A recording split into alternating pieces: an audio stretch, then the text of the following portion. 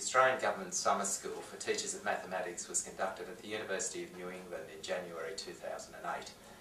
200 mathematics school teachers from across Australia came to hear high-profile presenters give keynote lectures, seminars and workshops on issues related to contemporary mathematics teaching.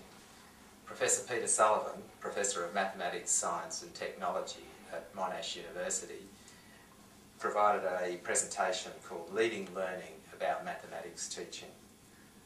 Peter, I was wondering if you could just tell us what the main themes were of your presentation.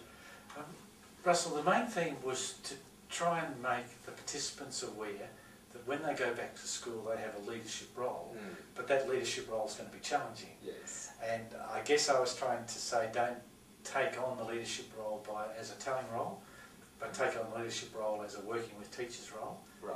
And finding out ways to listen to teachers, to find out where they are, to talk with them, and to work out a way that together they can examine what aspects of math teaching. And the particular structure that I talked about was an approach that they call lesson study, and it means talking about planning and teaching lessons progressively over time, including doing the same lesson more than once. Right. And so it gives a focus for other teachers that can be led by the teacher here, that allows them to get engaged in the sort of issues that are broadly being presented during the summer school. Right. Peter, I was just wondering if you can tell us what the key issues and ideas from your presentation are that you hope the participants would go away from the school with. Well, I guess that the key issue is having accepted that the concept is working with teachers, then having a structured way of doing that. Now in the paper, in the presentation I only talked about one of the possible lesson models, but in the paper there's 4 lesson models, and I guess the suggestion would be that the participants work through with other teachers in their school or other teachers more regionally, work through some of the models, discuss the elements of the model, to work out what those elements of the model might mean for them in their teaching, and then maybe to try it out, plan a lesson in that model, then say, okay, what if we planned a lesson with this focus and we had these steps in the lesson, what would happen? Then try it out. Anticipate what might be the challenges and what might be the opportunities. Then having done that, let's look at it again. Let's revise the lesson. How could we make it better?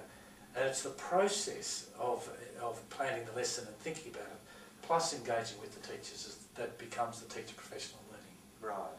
So for the people who've been here at the summer school, there's going to be, to some extent, an expectation that they'll go away and be leaders in terms of disseminating the information that's come from the summer school, and will largely work with other teachers to help disseminate that information. So what you're helping to provide there is a framework and a process for them to do that? Oh, absolutely. I think that one of the challenges in Australian schools at the moment is people say, oh, well, okay, leading, okay, that's the responsibility of the principal. But the principal has all sorts of other worries. And so in a sense, if it's going to be leading mathematics teaching, it has to be someone other than the principal. Yes. And if it's going to be working with math teachers, maybe it's even someone other than the maths coordinator. So in a sense, all teachers are leaders in their own way. Yes. And that we have to somehow empower teachers to take on the role of the leader in this way. Right. But also, part of the other process is accepting that the leader isn't the person who knows it all, the leader is just the person who calls the meetings. Yes. And so that this is a shared responsibility, our collective professional development. Yeah. And that was part of the message I was hoping to convey. Yes, and I think out of some of the other presentations that are going to be delivered on the ESOP project and the findings from that, where they've looked at faculty within schools that have been exemplary in the sort of work that they've done, one of the findings that have emerged out of that is that there's a strong collaborative effort amongst the staff of the faculty, and in a sense what you're doing there is encouraging that collaboration, again using sort of the model that you've put up. Yeah, look, I think that having glanced at the ASOP report just today, it does seem that the successful faculties were those where the group were prepared to commit themselves to the faculty goals. Yes. And in a sense that's a challenge for all teachers to say that you'll actually be in a better faculty if you're a better faculty member. And so, but nevertheless the challenge, I guess, for the people here as with all leaders, is to find a way to work with the situation as it is, to encourage people to try to be better. Great. Peter, there will be on our website for the summer school, there'll be resources and material that you've mentioned. You said in your presentation you sort of focused on one example or one model, and the others would be available.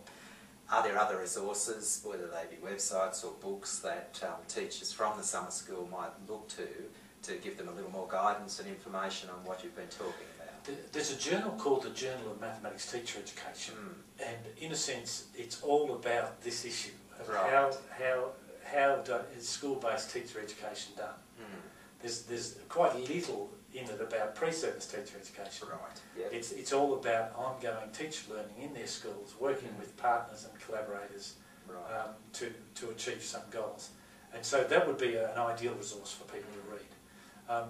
There are handbooks and books about mathematics teacher education that I'd encourage people who are interested to read.